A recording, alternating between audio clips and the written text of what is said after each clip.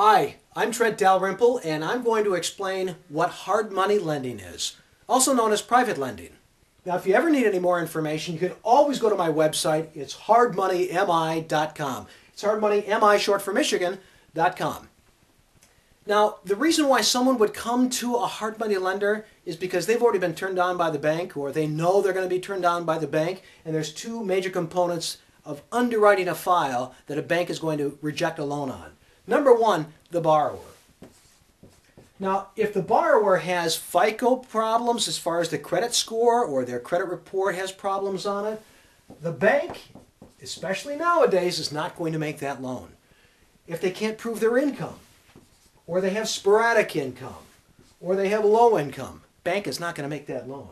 So if any of those problems pop up in the underwriting, they're going to be rejected. The other major component of the loan is the house.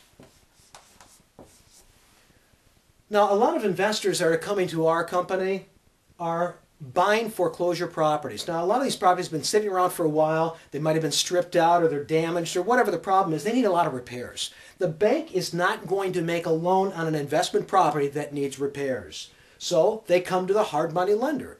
Now, for us to take that kind of risk, we want a lot of equity protection. So the most that I'm going to lend in this market especially is going to be 50% loan to value based on the after repair value. And really, as a borrower, you shouldn't be in the property any more than 50% anyway as an investment.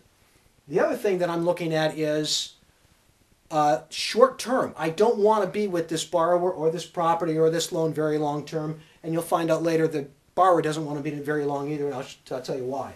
So the most that I'm going to lend, as far as the term is concerned, is about 13 months. They better be in and out of that loan, have that property fixed up, and either marketed for sale, sold, or refinanced within about 12 months. Now, what do I get in return for all of this? It's taking the risk as a hard money lender. I'm going to be charging the borrower at least 15% and up on an interest rate on that loan. So that's why, like I said, they don't want to be in this very long anyway.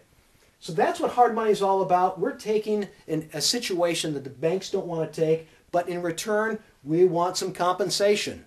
So again, if you have any questions, you need some more information, go to my website, hardmoneymi.com. I'm Trent Dalrymple, and we'll have more segments on some more details on all of this on hard money lending. Thanks for watching.